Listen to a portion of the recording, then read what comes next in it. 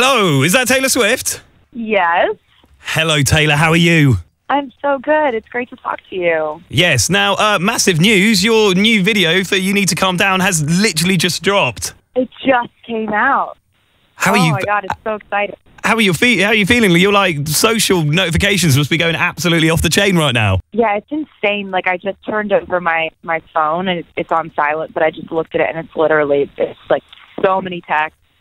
And yeah, it's crazy when you keep so many secrets, because this is the kind of video where we have so many co-stars in the video and, you know, so many people who dedicated their time to this, but keeping a secret like that is so difficult when there's that many people and it's such a big endeavor.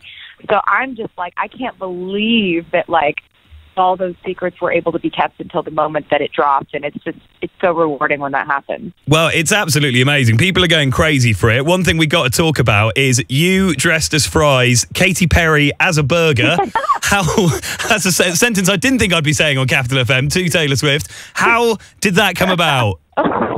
Well, she and I have really been on good terms for a while. She sent me a really nice note and an olive branch to like an actual olive branch to my tour when it started, the Reputation Stadium tour a while ago. And from that point on, we've been on good terms. And then we saw each other at a party and walked up to each other and hugged it out and talked about things, and then saw each other again, hung out at another party. And it was just like something felt so much lighter about my life when things became really good between us. And you know, she and I have been fine for a while and like really on good terms, but we didn't know if we were ever going to really tell people about it, or if we wanted to make sure that was solid between us before we ever made the public aware of it or whatever. So I came up with the idea for this video. I wrote the treatment for it and I sent it to her. And were you nervous when you sent it to her? Were you like, oh, I hope she goes for this? Well, yeah. I mean, because I definitely wanted her to know that everything, like, I wanted her to hear the song first. I wanted her to read the entire treatment. I wanted her to know everybody who was going to be in it.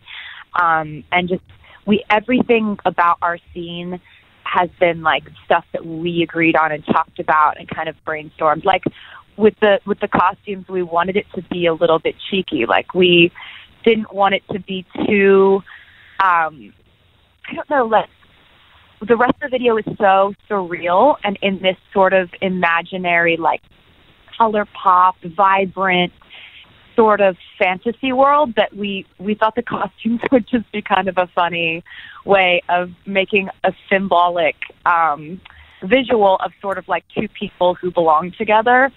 And making a perfect pair. So it wasn't some sort of big, grandiose, poetic metaphor. It was literally, you were like, this would be quite good banter, wouldn't it? No, we actually, when I talked to her about it, she said she and I really wanted to be a symbol of redemption and of forgiveness, and the fact that you can grow up and you can realize that if you had just communicated with each other more, it probably would have been different. And, I think that beneath the costumes, that's the message underneath all of it, is like, we really do want people to learn from things that we've been through. I think that's all you can hope to do when you're like learning your lessons in public. Now, we're in London at the moment, Taylor. You spend quite a lot of time over here. Yeah, I love it there. Absolutely love it. You call it Fundon? It's one of my favorite. I started calling it that when I was like 18 when I first came over. Right. And yeah, because it's such a fun place to be. I love it. Whenever we go to London on tour, it's like the best crowd. It's amazing. Do you have a Oyster card? I don't have one, but I know what they are. My friends have them. Oh, okay. Very nice. So you just steal theirs and use theirs. Get the old underground for free. Yeah, that's the kind of person I am. Exactly. Exactly. Now, Taylor, I was just having a quick look at your Insta as your new video dropped, and I noticed that you have 180 million followers, but you follow 0 people. How does that work? Well, okay, so basically I found a couple of years ago that social media sort of started to feel a bit like the media's way of monitoring my every move. Yeah. And like, I started to realize that, like, if I didn't wish one of my friends a happy birthday on Instagram, there would literally be articles saying, like, they've fallen out. Yeah. Is no longer friends with so-and-so. And I'd be at the person's birthday party with them, and because I hadn't posted, I kind of reject this idea that if you didn't see it on the internet, it didn't happen. Yeah, that's true. So it was kind of my way of, like, not allowing my life to be controlled and monitored by social media. And I think we're all kind of taking steps to try and figure out, like, how to not let it take over our lives and our feelings of validation with our lives, right? Yeah.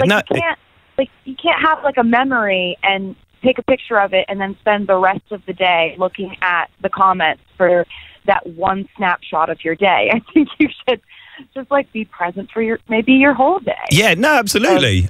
Taylor, I'm willing to make you a bit of an offer, though. Would you maybe consider making me the only person you follow? That is, like, an amazing idea. I will think it over. Okay, I'm just worried that, people would, you never know what articles they would write about us. They'd be Radio Rob Howard. Into that, they'd be like, that's her only friend. Everyone else hates her. Yeah. I'm going to be honest, Taylor. I could live with that. Radio Rob Howard. I'll follow you back. Thank you so much. I appreciate it. And lastly, Taylor, last little thing. So one of our favourite things from your last tune, Me, was this little bit. Oh, no, hang on. That's sorry, that's the wrong clip I played. Ignore that, Taylor. Hang on. One of our favourite things was... Hey, kids! Spelling is fun! Spelling is fun. That was a joke. Okay, well, with that in mind, Taylor... That was a joke because we were going into the bridge, and the bridge is like, girl, there ain't no I in team, so it's like lots of spelling, but it just was something that we thought was funny in the studio. Well, Taylor, it's now made its way into a radio feature. So, Taylor, we're going to do, because spelling is fun, we're going to do a spelling test. How does that sound? Sounds incredible. Okay, first up, don't sound too enthusiastic, Taylor. First up, can you spell banana? B-A-N-A-N-A. Hey, kids! Spelling is fun! You got it right. First one done. Congratulations. Thank you so much. Next one, choreography. CHOREOGRAPHY. Hey, kids! Spelling is fun! Oh, you nailed it. Spelling is fun, Taylor Swift. Yay! And last one, okay, this is a tricky one, right? I want you to try and spell anti-disestablishmentarianism. Okay, it's the longest word in the English language. Oh, go on. ANTIDISestablishmentarianism.